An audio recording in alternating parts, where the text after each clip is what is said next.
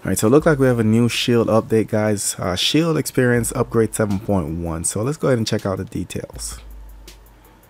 Alright, Private Early Access, Shield Preview 7.1. Alright, so we have GeForce Now Beta. Transform your TV into a PC gaming machine with GeForce Now Beta. Access to free games like Fortnite, plus over 225 titles from digital stores like Stream, Uplay, and Epic. Look like Netflix got an update, YouTube got an update. With Google Assistant, you can now control playback with your voice. Try saying fast forward 30 seconds or play next video. Enable your personalized channel called recommendation. So that's pretty cool. New Shield apps, IFC, AMC, Bloomberg, Wired. We have new games, so Suzy Cube, Sir Questionnaire. We have Evoland 2, Implosion, Clockwork, Snake Escape, Stickman, and here are the enhancements. I know a lot of you guys are excited about this particular area. So enhancements, add options to enable Nvidia share on your Oreo. So basically what this is, it allows you to stream live, and it also allows you to screen record once again. So I know you guys know that with the 8.0 update, the streaming and the screen recording went away. With now it looked like it's back, so that's pretty cool. So it tells you how to get to it. So go to your settings, system, Nvidia share to enable. A couple other enhancements, adds restart, so you can just go to your quick settings by long pressing the back button from the home screen, and it will give you the option to do restart, power off, which is big on the Shield. I know I hated the fact that the Shield just goes to sleep and it's always on, so you do have that option to power it off now. Enables a new shortcut to instantly sleep your Shield, so quick tap on the home and back button and it will put your Shield to sleep. So it also adds 120 Hz display modes for supported TVs and monitors. Pretty cool. Better for gaming, and latest accessory firmware. So look like there's also a firmware update for the controllers as well as the remotes. So pretty cool. All right, so that's all the details. Let's go ahead and download and check it out.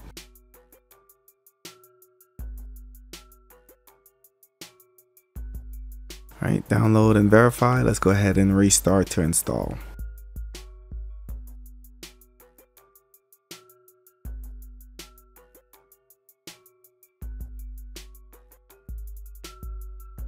So after the update, it's going to tell you that Shield accessory has an update, and this is for my remote. Let me just cancel this, and let's go ahead and we'll go to details.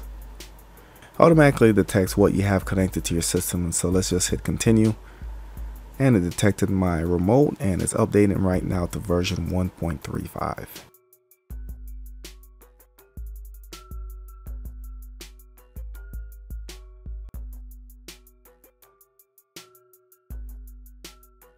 So there it is, remote just updated, and what I want to do is just go over some of the features, the main hitting points for this update. So first thing we're going to do is we're going to check out the Nvidia shared option. So what I'm going to do is go to my settings, I'm going to go down to system,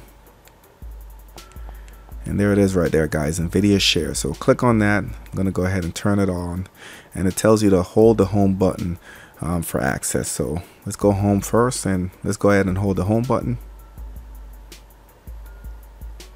So allow Nvidia share service to take pictures, record video, click allow. Allow Nvidia share service to record audio, allow again, allow. And now here we are, guys. So you do have the option for instant replay, record, screen record, you have broadcast. You also have the option for a screenshot. Up there you do have your mic settings, so if you do have a mic connected, you can go ahead and mute it. This is your chat, so you can enable your chat during your broadcast, and this is your settings right here. So you can change the quality, you have your Twitch settings, you have instant replay, status, mic volume. You can also adjust the layout. All right, so pretty cool. So that was one big thing for the update. Of course, Nvidia share allow you to do so much. I know you guys are missing that feature. The other thing is that it adds the restart to a quick option. So all I have to do is long press the back button, and there it is. Do have the option to restart right there, which is pretty cool. It does have the sleep now option as well. Another update, it says it does add the power option, but if you read close, it says it's only available for the Shield Pro as well as the Shield 2015. So mine's a newer Shield, so that option isn't there. So if I hit the back button you can see all I have is a restart option as well as a sleep now. So I don't have the power off option. So if you do have the Shield Pro, the 2015 version, you will have the option to power it off. It also enables a new shortcut to instantly sleep your Shield. So quick tap home and back button and it should quick sleep. So let's go ahead and try it out. So I will be playing with this a little bit more just to see if any bugs or any new additions that I haven't covered or wasn't covered in the early release access preview, and just let you guys know. So that's it for this preview. I know a lot of you guys are not going to have this update as of yet, but do me a favor, whenever you receive this update, please drop your comments in the comment section. Let me know if you guys want me to do another setup video. Essentially, it should be about the same thing as I did in the previous videos, but if you guys want something new, let me know to go ahead and do that. Doesn't make sense me doing one right now, because once this update usually takes effect, you will lose a lot of your settings, a lot of your apps. So better off just wait till the update is released. So that's it for this video. Don't forget to like, share, and subscribe. Thank you guys for watching, and I'll catch you on the next one.